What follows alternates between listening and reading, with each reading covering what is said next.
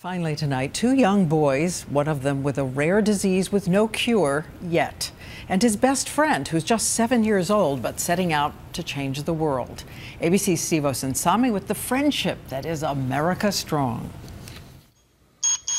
It's 3 a.m. in California. An 8-year-old Jonah Pornozarian has to be fed. It's an anxiety I don't wish on any parent, ever.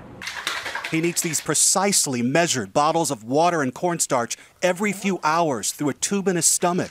This is going to be good for 3 hours when he's in school. Jonah is one of 500 children in the world who suffers from glycogen storage disease type 1B, a rare liver disorder that means he's always fighting dangerously low blood sugar.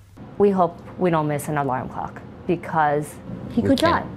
His life is in our hands.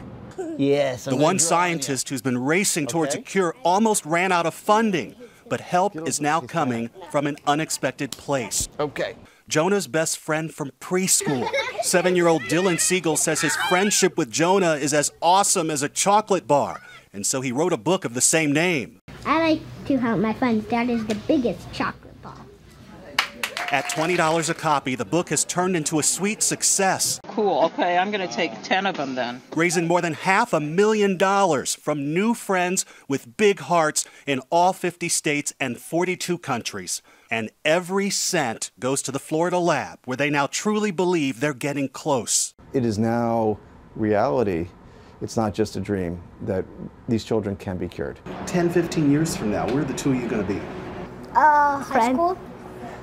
High school, and probably his disease would be cured.